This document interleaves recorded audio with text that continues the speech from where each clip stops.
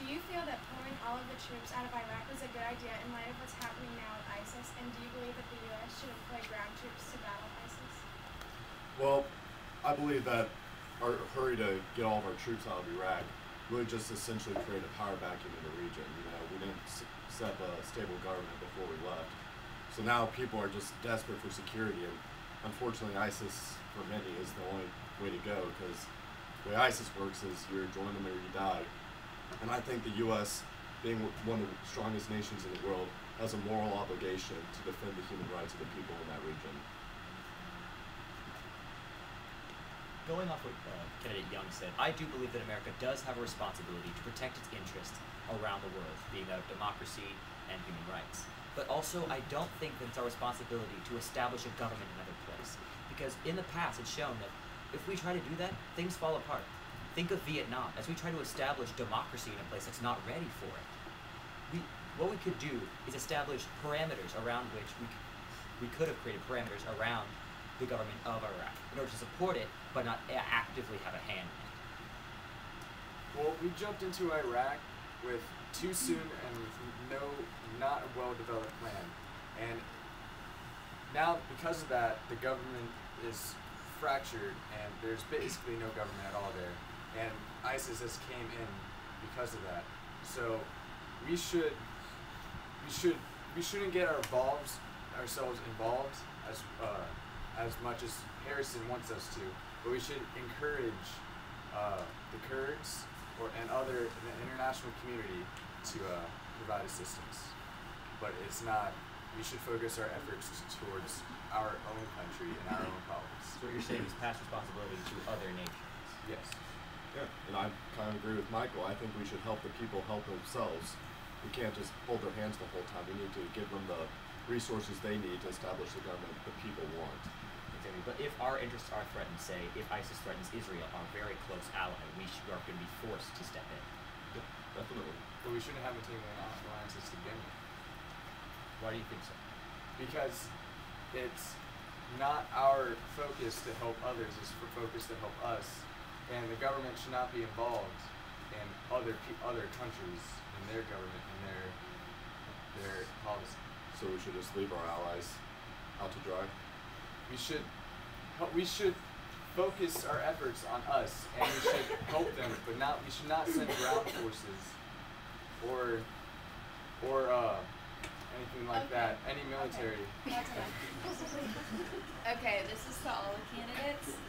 Many Americans take advantage of programs such as Medicaid and welfare. How will you prevent taxpayers' money from being taken advantage of?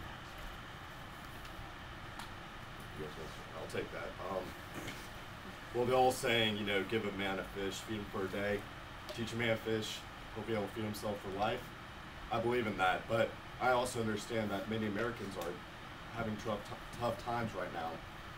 We need to be able to offer people help when they need it, but not so much that it becomes a crutch for them.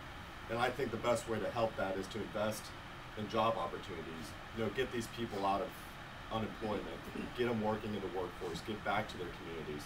I think that's the best way to handle the situation. Get people off the crutch and be able to take care of themselves. That's very interesting. But also, we were trying to talk about taxes right there. How do we create these job opportunities without taxing the Americans out of their money? I say provide charitable opportunities. Have those who can give to be able to give, not because they have to, because they want to, because they have the ability. I think that those who are better off would be more likely to give if it wasn't forced on them as part of human nature. And as he said, I think that's a very good idea, to create job opportunities instead of having welfare to exist. But I think welfare should continue to exist in perhaps a slightly scaled back way, because not every situation is exactly the same. Because some people actually are working towards getting that job and being able to support families. Because I don't personally think that one mistake 20 years ago should affect your life for the rest of it. I agree with Tommy to a certain extent. We should encourage nonprofit organizations and businesses to help the poor and the underprivileged and give them job opportunities to get them back on their feet and help them along. But they should be able to support themselves and provide back to the community in some way. Okay. Candidate Jenkins, every day on the news there are reports of shootings. Do you think that every American should be allowed to own guns? If so, should they be allowed to own or carry fully automatic guns whose purpose is most likely not for hunting? I personally believe in the Second Amendment that Americans have the right to bear arms in order to protect themselves. But I don't believe that should imply that Americans should be sold guns without any form of background check, any form of exam or anything. I believe that that ownership of a gun, you have the right to own a gun. It's almost like the legal right to marry. People have that opportunity, but they also have to go through background checks and work in order to be able to be considered, I suppose, worthy. But I think the same thing should go with firearms, because firearms every day are used to hurt fellow Americans, innocent people. And I believe that if we're able to establish certain exams and background checks in order to prove that certain people are mentally sound and have the capability to use these guns in a responsible way, say in gun ranges or on hunting grounds, that they should be able to use them. I don't think that right should be taken away from Americans, but I believe that those Americans who are capable of using them in a responsible manner should be able to exercise that right.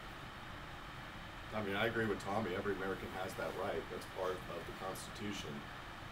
You're not going to stop violence just by taking away guns. I mean, pulling some news articles, 20 stabbed in Pittsburgh, The Independent.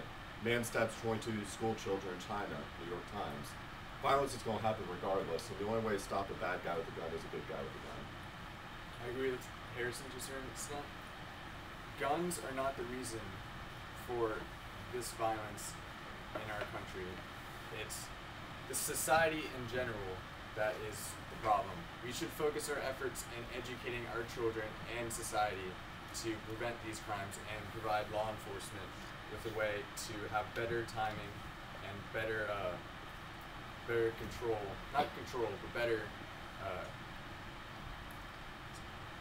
better ways to prevent these crimes.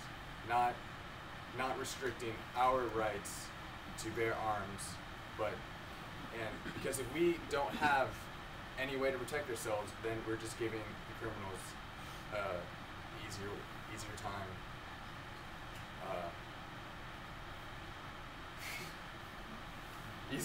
Easier times affecting.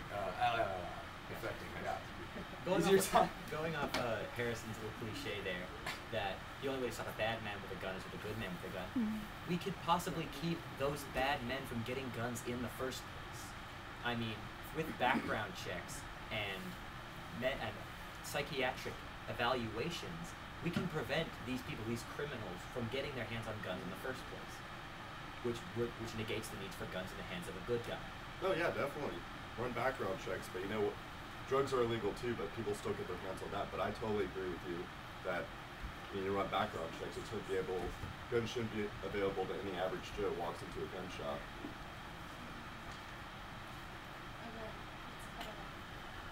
Okay, so this is to everybody. As far as improving our nation's education system, where do you think we should focus our attention to and why? I believe that in the future, that we could begin something called the specialization of education. It's pretty obvious that not everybody learns the same way. Some people are more tactile. Some people have this ability to connect with other people. Some people have an ability to connect with numbers or words and literature. And as Einstein said, if you grade a fish on its ability to climb a tree, it'll spend its entire life believing that it's stupid. If we can establish a system of education in which children are fostered in the ways of learning and in the areas that they are most passionate about and they understand the most, created by nature, that we'll have a more productive society in the future. Creating curriculums that cater to a specific student's strengths and weaknesses, enabling them to excel in the future. I personally believe that nature specializes each human to a specific occupation in the future. And if we can foster the expansion of that child's knowledge and ability in a certain area that they already have a natural edge in, I believe that we'll have a more productive job world in the future. No, Don makes a great point. Everyone learns different, but that specialization of education starts with the teachers. Now, a stance I've taken very strongly on is reform of teacher unions. Now, there's a very clear gap between the graduation rates in urban cities and in suburban schools. 20% in some cities. You know, it's ridiculous, but just throwing some numbers out here, to fire a teacher who is union and has a tenure post, that can take 2 to 5 years. You know, we got more than 20 steps you gotta do, and that's just ridiculous. That it just makes it's easier to keep a bad teacher in than it is to bring good teachers in. So it's very important that we reform it to protect the rights and benefits of teachers, to make it attractive to professionals, but also make it restrictive enough to where we keep that quality high. I understand what you're saying at the beginning, that students oftentimes in urban cities in general have oftentimes a higher rate of dropping out. But that's probably because students feel that they can't do the work, because the emphasis is placed on things in their curriculum that they just don't understand. Like, some child may be able to quote Shakespeare off the top of their head, but can't solve a long division problem. If so much emphasis is put on that long division problem, they'll begin thinking that they're not worth it. They're not the kind of person who clicks with education, and they'll likely drop out and not be able to give a far more substantial contribution to our society in the future. Yeah, I mean, you got specialized education. I'm not trying to disagree with you on that. It's just the means to do that is what I'm trying to emphasize. Well, the big problem is college students, when they get out of college, they're burdened with a huge amount of debt. So what I plan to do is give out monetary grants to colleges to encourage them to give low tuition to students that are coming into college, and also to give out loans to students with giving them low interest rates, so that they'll be able to pay back easily the money that they were given. Where are you going to get the money from? Well, I'll get the money from. Well, first off, we're already in the deficit. Where are you going to get the money from? I would lower the military budget and use that money to help education. I think I have almost a better solution for that. Your solution is good, but I think mine would have a little better. But by having students be able to take loans from the government, but also have them have that money be paid back as time goes on, as they're in college.